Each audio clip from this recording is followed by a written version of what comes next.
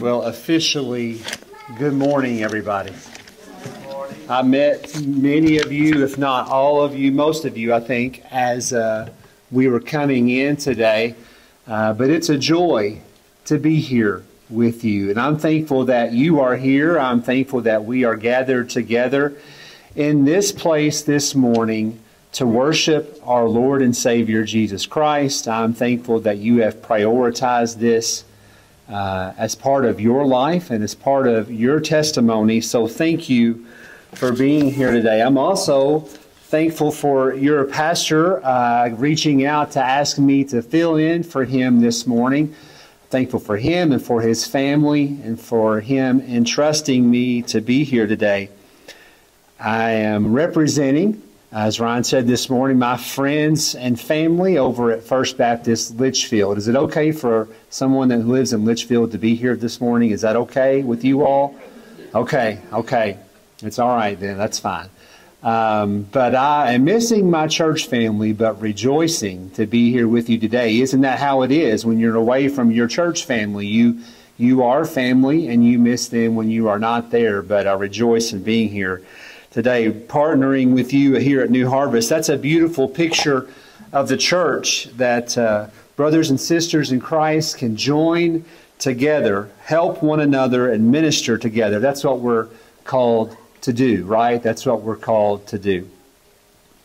So thank you, church, for your welcoming spirit, your smiling faces, many of you smiling faces, and the stories that I've already heard, the connections that we had that I didn't even know. So it's a joy to be with you today.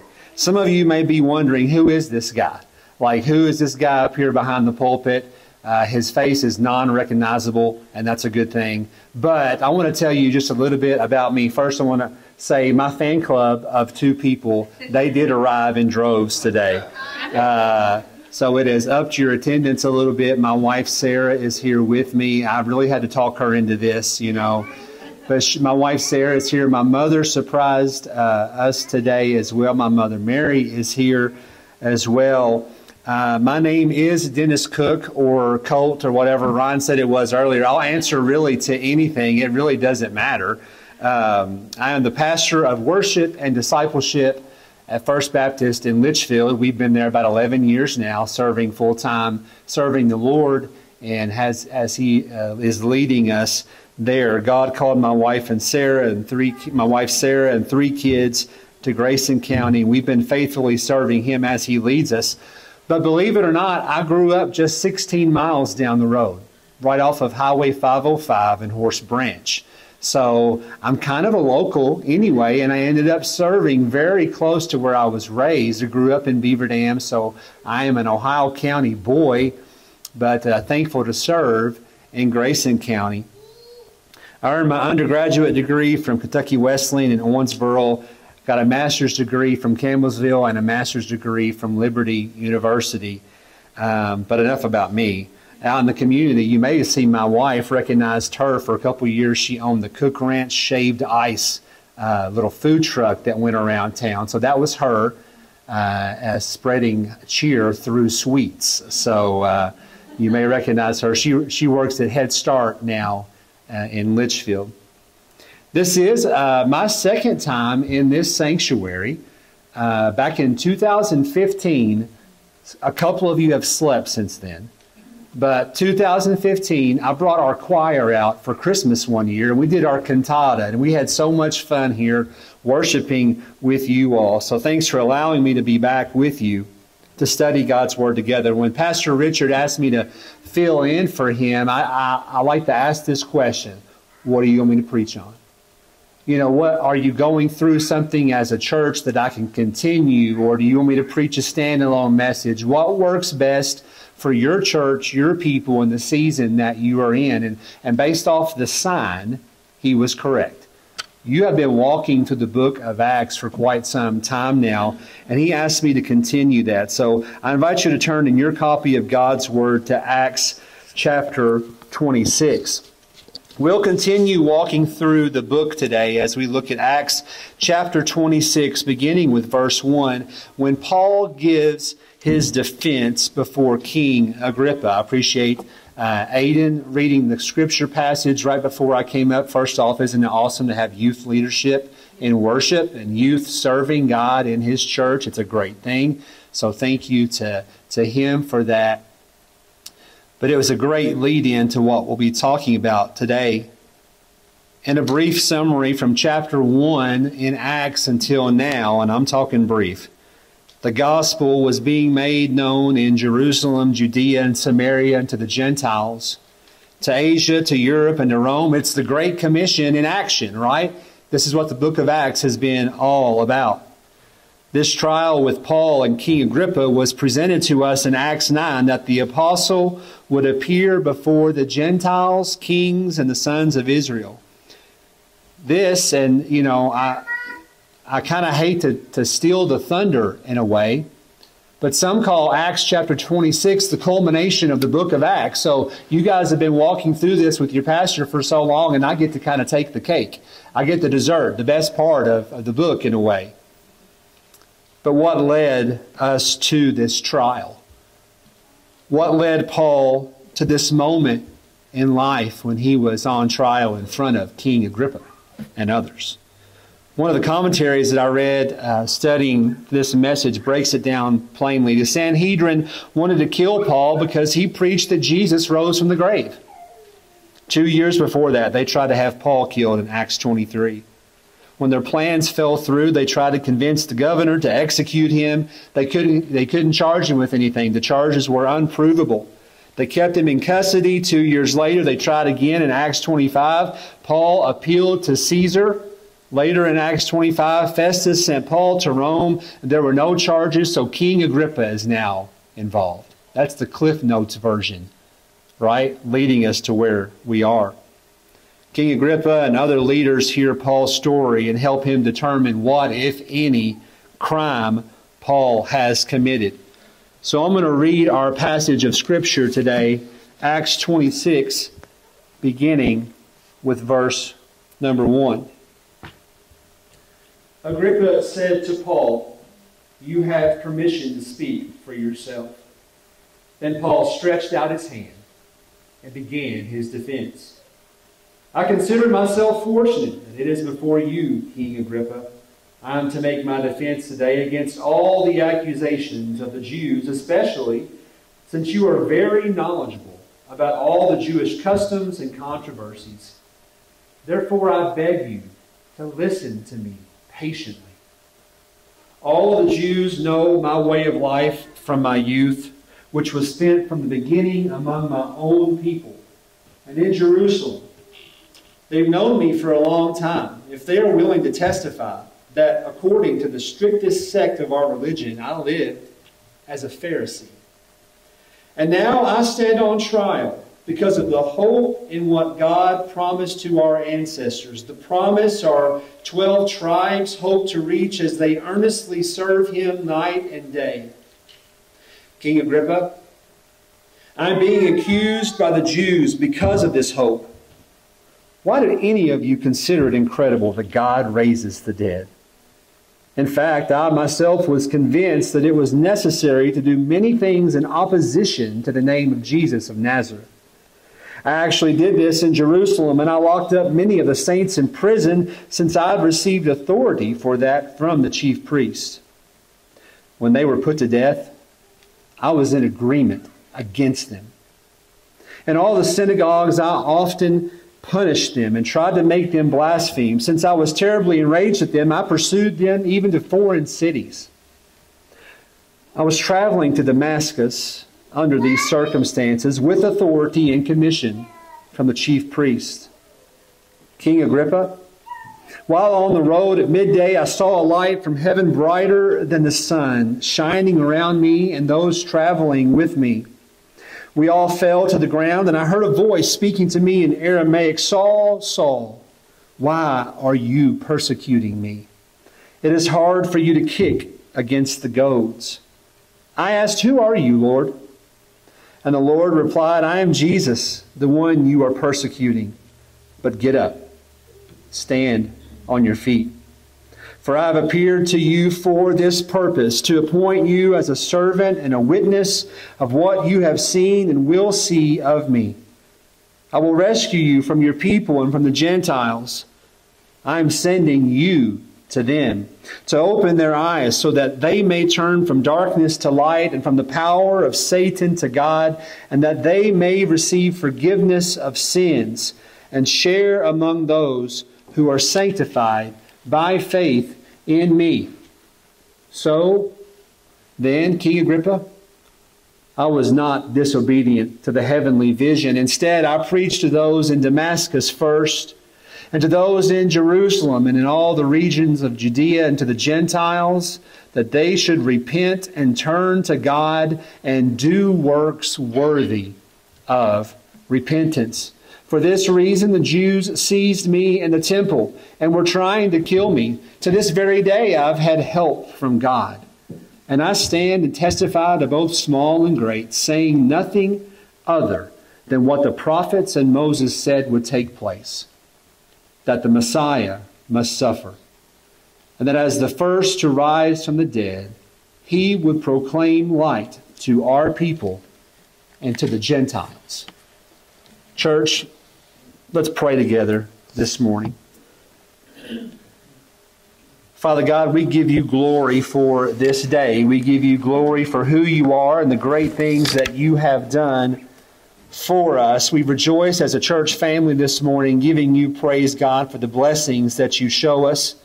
Forgive us of the blessings that you show us that we don't recognize, and thank you for. Help us not to take this time for granted today as we worship you, as we open up your word and study your word and apply it to our lives.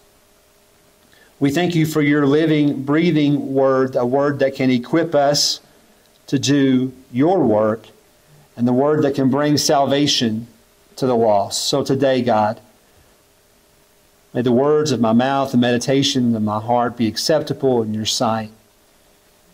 Help me to decrease, help me to increase you and you alone. In the name of Jesus, I pray. Amen.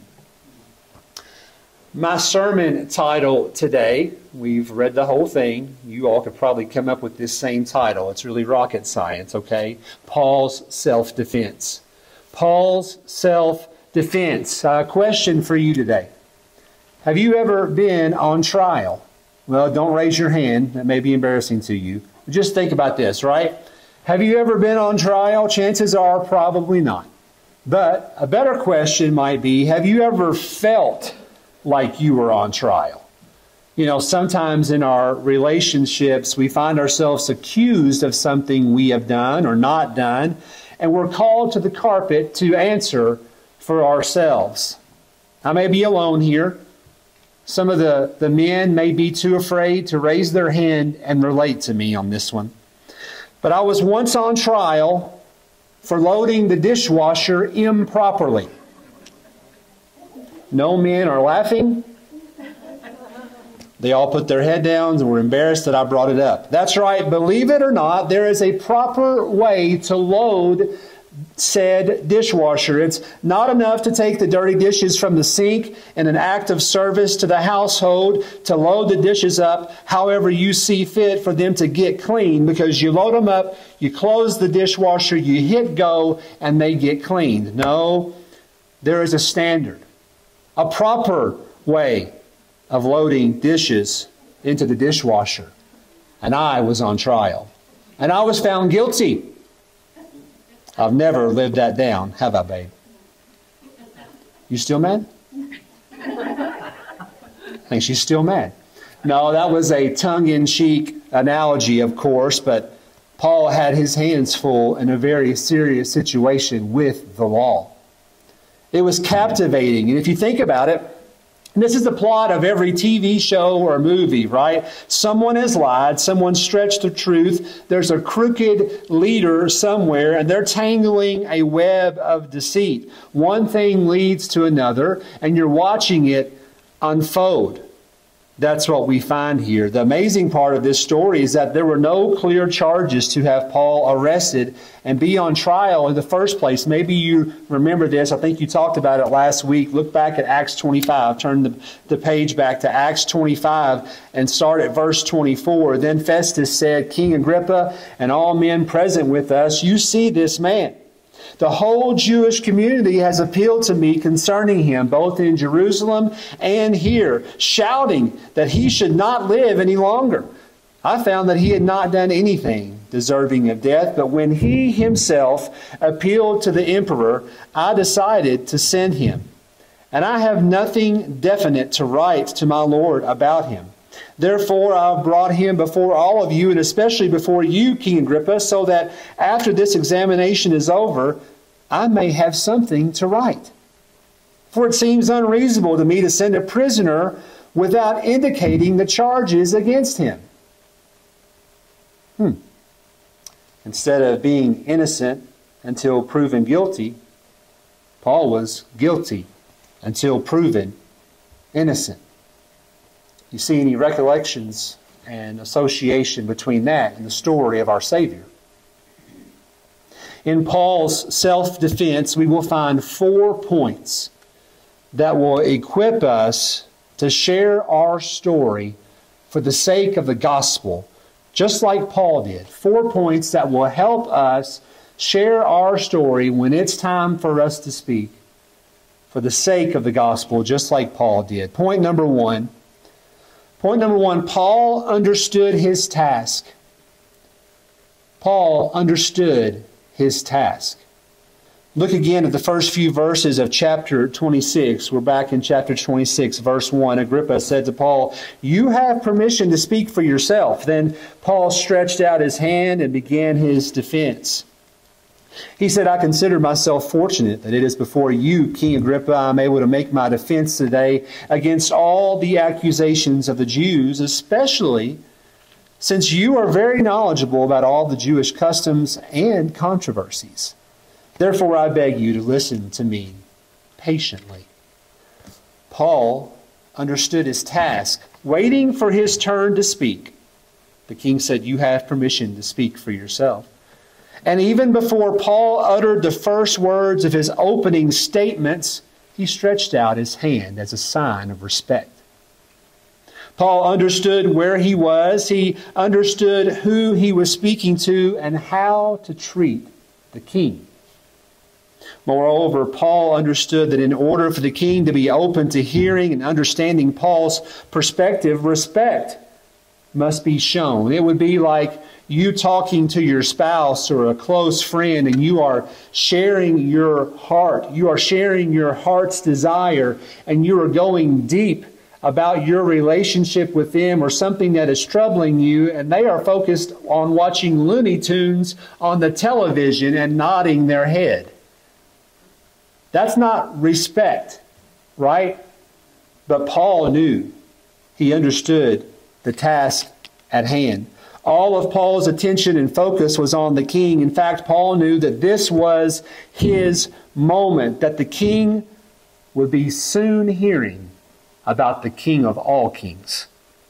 And in order to make sure King Agrippa's heart was open, Paul showed him the respect he deserved. Not only did he stretch out his hand, he then complimented the king, counting himself fortunate for the opportunity to speak to King Agrippa. Now, isn't that a great tool to use? Respect, compliment.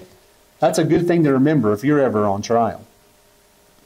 Paul wasn't defensive as if he were trying to hide something. No, it was just the opposite. He was living in the moment, standing firmly on the footing of the Holy Spirit who had led him to that place in that time, in that moment, guiding his every phrase.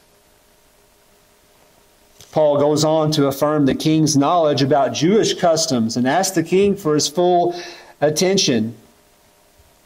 Patrick Schreiner wrote, Paul is truly happy to present this case because Agrippa is knowledgeable enough to decide the dispute. Paul has another opportunity to witness. Paul knew the task at hand. Next point, number 2. Paul addressed the main issue. Paul knew the task at hand, and then he addressed the main issue. Much like the decorated law official Barney Fife, who always chose to nip it, that's right, nip it in the bud, Paul knew there was an elephant in the room. Somebody explain that to the younger kids in here, the whole Barney Fife thing.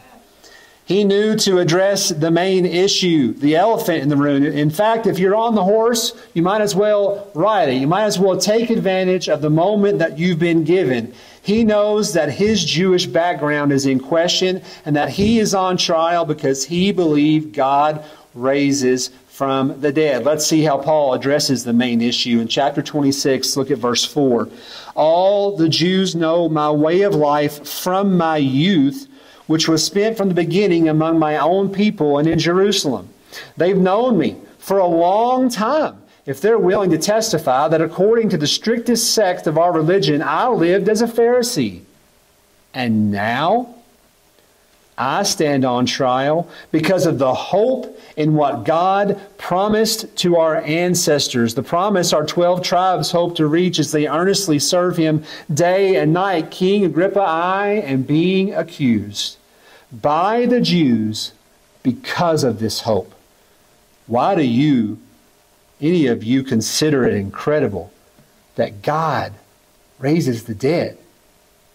John Pohill wrote, John had emphasized the Jewish hope in the resurrection. Throughout Acts, you guys know this, you've been walking through this week by week. Throughout Acts, the hope of the Jews, the resurrection, and the Messiah are all of one piece. Jesus' resurrection is depicted as proof of His messianic status. Jesus' coming as Messiah is presented as the fulfillment of Israel's hope, the fulfillment of God's promise to the nation.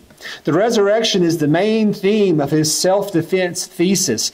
He wanted the king to understand and leave with the power of the resurrection as Paul shared and poured out from his heart. In other words, Paul is defending his life by saying his background as Jewish links to the Old Testament prophets and the promises. By the death and resurrection of Christ, they are indeed the fulfillment of Jewish beliefs. Look at verse 8 again. Why do any of you consider it incredible that God raises the dead? Paul point blank asks the court. He addressed the main issue. He point blank asks the court and the supporters with the question with evidence from his own life. He supports the question with evidence from his own life. Verse 9, in fact, I myself was convinced that it was necessary to do many things in opposition to the name of Jesus. I actually did this in Jerusalem. I locked up many of the saints in prison since I have received authority for that from the chief priests. Many chief priests were in the room. They were just like, ugh, don't use our name. When they were put to death, I was in agreement against them. In all the synagogues, I often punished them and tried to make them blaspheme. Since I was terribly enraged at them, I pursued them even to foreign cities. Foreshadowing with his testimony, Paul was setting the stage for the main part of his testimony. Within these verses, Paul was giving the king the platform for a miraculous understanding of the miracle that God did in his own life. Paul was once convinced to do things in opposition of Jesus. He locked up the saints. He encouraged the killing of them and pushed them out of their cities. Listen to this.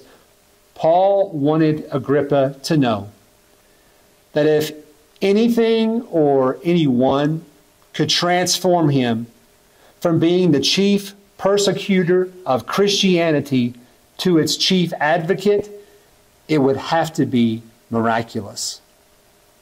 Paul understood his task. Paul addressed the main issue.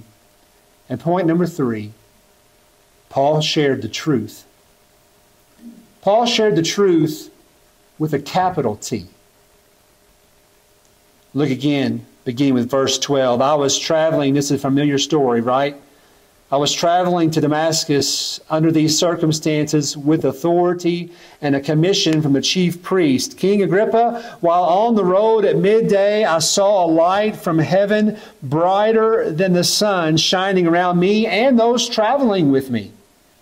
We all fell to the ground, and I heard a voice speaking to me in Aramaic, Saul, Saul, why are you persecuting me? It is hard for you to kick against the goads, meaning it's useless for you to fight against me. I asked, who are you, Lord? And the Lord replied, I am Jesus, the one you are persecuting. But get up, stand on your feet, for I have appeared to you for this purpose, to appoint you as a servant and a witness of what you have seen and will see of me. I will rescue you from your people and from the Gentiles. I am sending you to them to open their eyes so that they may turn from darkness to light and from the power of Satan to the power of God, that they may receive forgiveness of sins and share among those who are sanctified by faith in me. Paul was sharing the truth about the way, the truth, and the life. Jesus had met him on the road to Damascus. That happens 3 times in God's Word. 3 different accounts, right? He met him on the road to Damascus and turned his life around completely. In this conversion, Jesus did 3 things to Paul. In that road to Damascus meeting, Jesus did 3 things to Paul. Point A, Jesus revealed himself in Paul's path. Jesus revealed himself in Paul's path.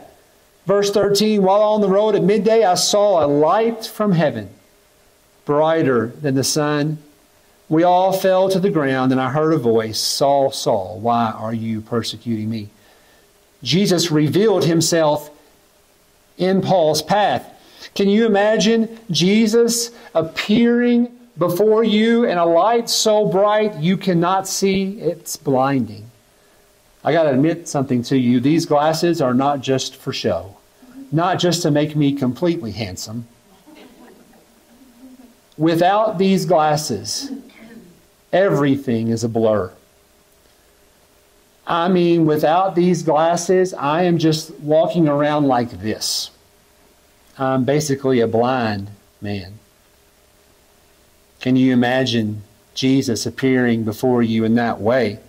We pray for the presence of God, but what if His presence actually appeared in a light brighter than the sun and blinded us? Jesus got Paul's attention. He revealed Himself in Paul's path. Point B, Jesus renewed Paul's purpose. Jesus renewed Paul's purpose. Verse 16, but get up. Stand on your feet. For I've appeared to you for this purpose, to appoint you as a servant and a witness of what you have seen and will see of me.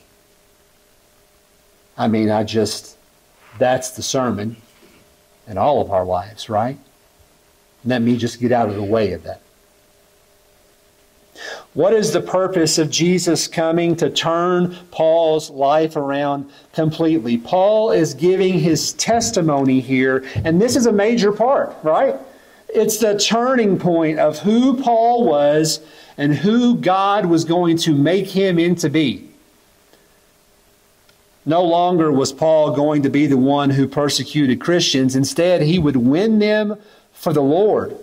Jesus revealed Himself in Paul's path. He renewed Paul's purpose. And point C, Jesus reset Paul's passion.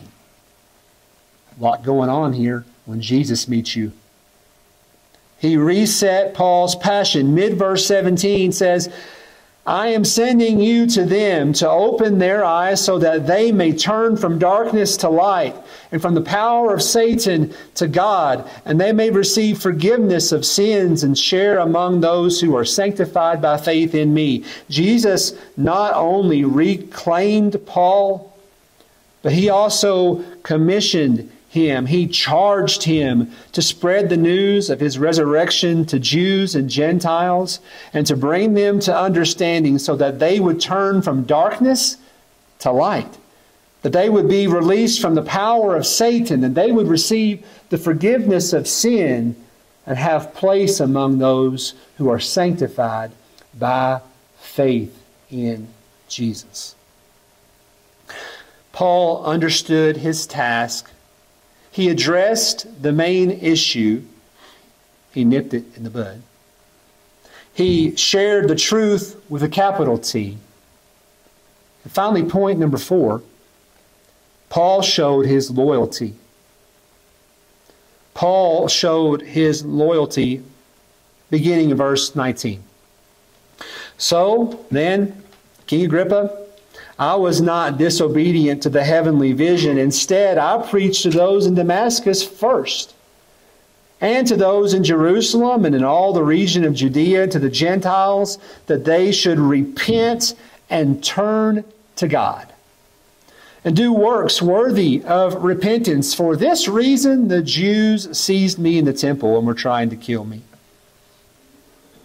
As Paul wraps up his powerful testimonial account of the transformation God did in his life, he basically looks at the king and says this: what'd you expect?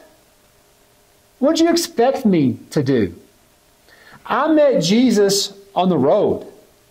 Did you just think that I would be like, nah, I'm good? Did you expect me to tell the Creator of heaven and earth, no? How'd that work out with people in the past? Laughing at God, disobeying Him. How'd that work out? So then, King Agrippa, I was not disobedient to the heavenly vision. Paul was loyal and he followed his orders. So in that moment, what did Paul do exactly? In verse 20, instead I preached to those in Damascus first and to those in Jerusalem. Why did Paul do it? So that they should repent and turn to God and do works worthy of repentance. What was the result of Paul following God? Verse 21, for this reason the Jews seized me in the temple and were trying to kill me. What was Paul's response to the Jews? Verse 22, to this very day I've had help from God. And I stand and testify to both small and great. Remember, it's not just the king in that room. There's others. To testify to both small and great, saying nothing other than what the prophets and Moses said would take place, that the Messiah would suffer. And that, as the first to rise from the dead, he would proclaim light to our people and to the Gentiles. Paul immediately began showing his loyalty to Jesus by preaching that the Gentiles, the non-Jewish people, should turn from their wicked ways toward God and seek repentance. That's why in verse 21, the Jews, he said, tried to kill him. Pastor that I follow and learned a lot from and grow in my personal discipleship walk in, Pastor Tony Evans out of Dallas, Texas, wrote this out of his commentary.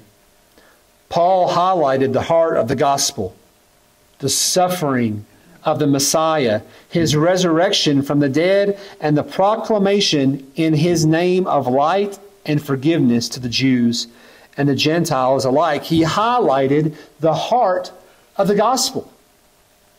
Paul's focus was sharing the gospel with the audience of a king. That was his task. He addressed the issues at hand, he shared the truth, and he displayed his loyalty to the Lord while doing so. That was a successful self-defense. But though he was defending himself, in turn, while on trial, what he was really doing was making a case for Calvary. You may be saying to yourself, hey, that's a great account in the life of Paul. Very trying time in his life. That's a good story. Be careful saying the word story when we talk about the accounts of the living, breathing Word of God. These are factual events. He was making a case for Calvary, but what's that have to do with you? What does that have to do with me? Remember, today, Paul has given us 4 points. And in those 4 points, what he has provided is an evangelistic template for us to share our story. Using this template, we, like Paul, can testify and share our story. When we testify, here are some application points for us. When we testify, point 1, we share who we were. We share who we were. In the first part of his self-defense, Paul was telling King Agrippa who he was, right? He shared about his Jewish roots since he was young. And I lived as a Pharisee. They've known me for a long time, right? He was sharing about who he was.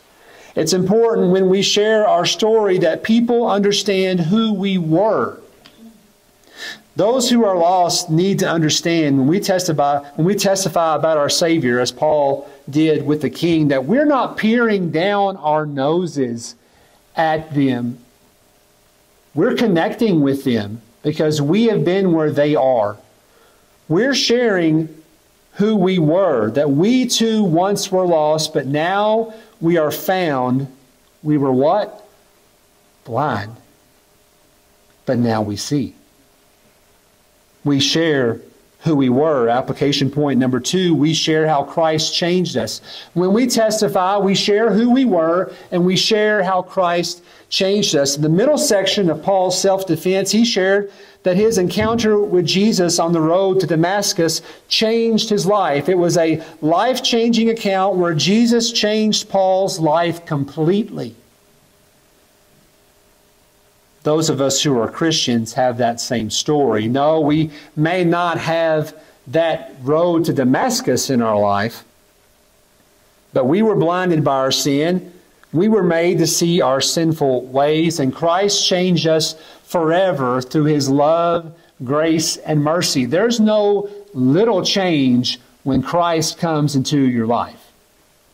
There's nothing little about the transformative power of Jesus.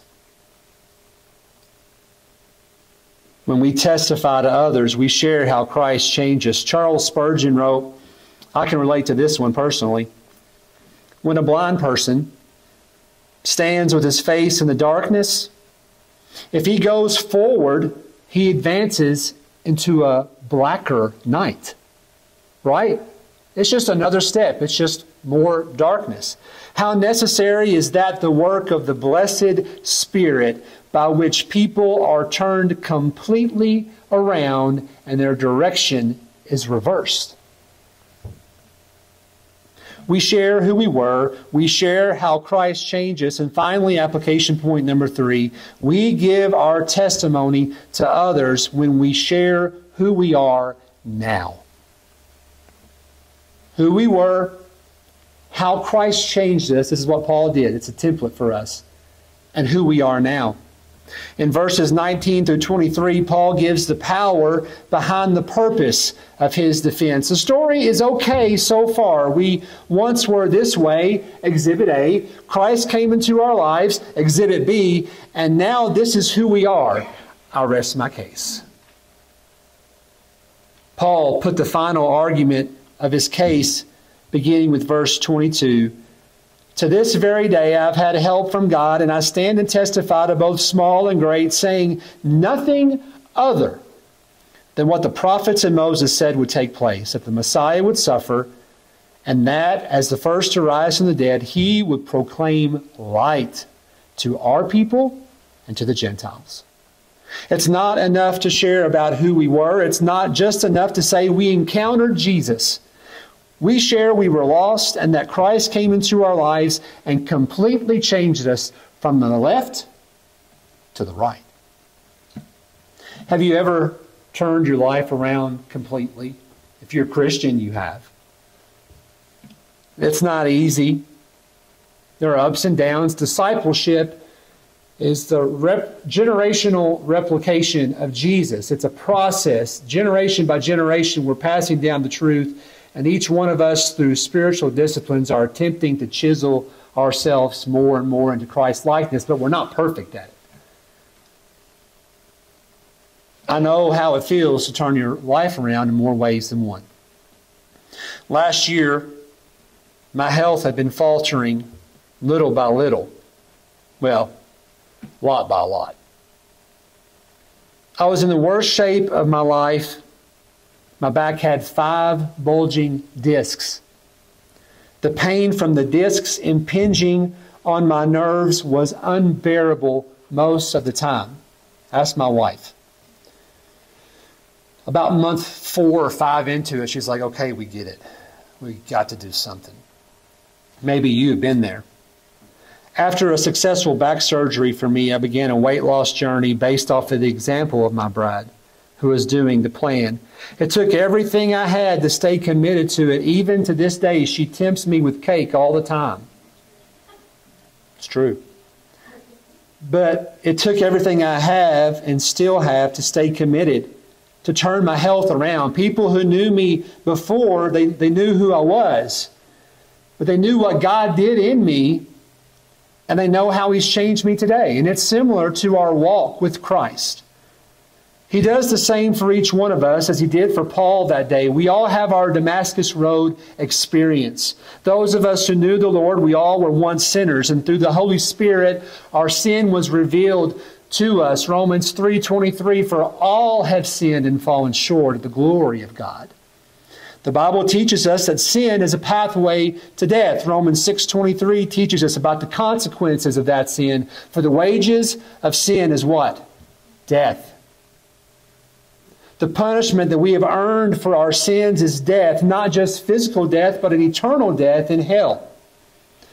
But here comes the good news. Romans 5:8 declares, but God demonstrates His own love toward us, in that while we were still sinners, Christ died for us. Jesus Christ died for us. Jesus' death paid the price for our sin, and His resurrection proves that God accepted Jesus' death as the payment for all of our sins. Because of the Father's love for us, through the death, the burial, and resurrection of His Son, He has made a way for us to live with Him forever in heaven. Romans 10:9, that if you confess with your mouth Jesus is Lord and believe in your heart that God raised Him from the dead, you will be saved. Because of Jesus' death on our behalf, the gospel, Jesus dying in our place, all we have to do is believe in Him, trusting His death as the payment for our sins, and we will be saved. Romans 10:13 gives us this assurance, for all who call on the name of the Lord will be what? Saved. All who call upon His name. Jesus died to pay the penalty for our sin and rescue us from eternal death. Salvation, the forgiveness of sins, is available to anyone who will trust in Jesus Christ. Once we give our hearts and lives to Christ, Romans 5:1 assures us, therefore, since we have been justified through faith, we have peace with God through our Lord Jesus Christ. Salvation in God through Jesus is the truth, with a capital T, Paul testified about in his own life. He shared that with the king. It's the same truth that you have today if you do not know the Lord. Another truth that we have today is that one day we will all stand trial for our own lives. Our life was an account of how we lived for Christ, or was it an account of how we lived for self? The Bible says that one day every knee shall bow and every tongue confess that what? Jesus Christ is Lord. When you stand before the Lord and give your defense, will you be guilty of loving and living for Him, or guilty of denying Him as your Savior and Lord? The choice is yours to make. The opportunity, though, is yours to claim. Salvation has been offered to you freely through grace, and all you must do is confess and believe in Jesus. To do that today would be a showing of the evidence of your past and the exhibits of your sins, that they can be washed away whiter than snow. What a powerful way to end the case today. Let's pray together. Father God, we thank you for the truth from your word. I thank you for this church and every person that is here today, every person hearing this message. Thank you for empowering us and equipping us with these truths, Father, and how the truth of the life of Paul and how you turned his life around as an example for us to share our testimony with others about how you've done the same with us. But if someone does not know you today as Lord and Savior, they have a decision to be made. Maybe some have a decision to recommit their lives. Maybe some need to come to the altar and pray this morning. Maybe some need to pray and seek growth in their discipleship walk. We thank you for an opportunity to respond to this message and to our time together. We thank you for forgiveness brought through Calvary. I pray, God, that your Spirit leads those who are struggling to make a decision today to step out in faith and accept you as Lord and Savior, to step out today and publicly make a change for you. Forgive us as we come to you today. Forgive us of our sins. Help us to seek your Spirit in this time this morning. In the name of Jesus, I pray. Amen. I'll be down front this morning for a time of response. There are others, though, in this room who are also willing to pray for you and with you. Maybe you'd like to go to them and seek them in prayer. Maybe you'd just like to come to the altar today and pray. Whatever the case may be, the altar is open. This is your time of response to respond to the Lord for who He is and what He has done. Let's stand together as we have our time of response.